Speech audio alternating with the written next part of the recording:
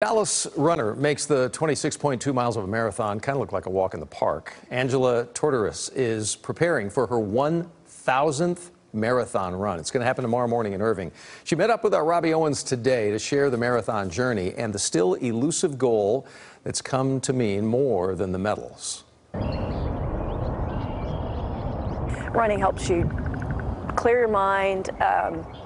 It just helps you deal with whatever's going on. Angela Tortorice's marathon journey began like most seemingly impossible tasks, with a single step.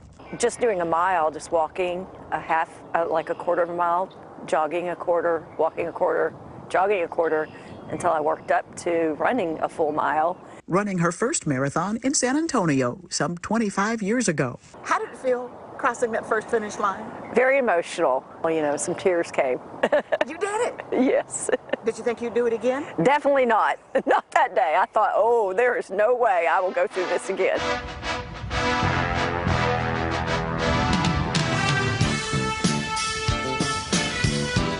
But Tortorice was soon hooked on the peace and community found while pounding the pavement. Slowly worked up from about 10 to 20 to 30 to 50, and then 129 in 1 year, and that's when I got my Guinness World Record for most marathons calendar year female.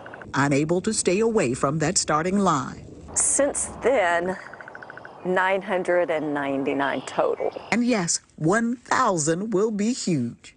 Good sleep, lots of carbs, and you're going to do this thing. It's going to be a huge relief, and I'm just super excited because a lot of friends and family are going to be there, and I really would not have gotten this far without the support of all my friends, family, and my company.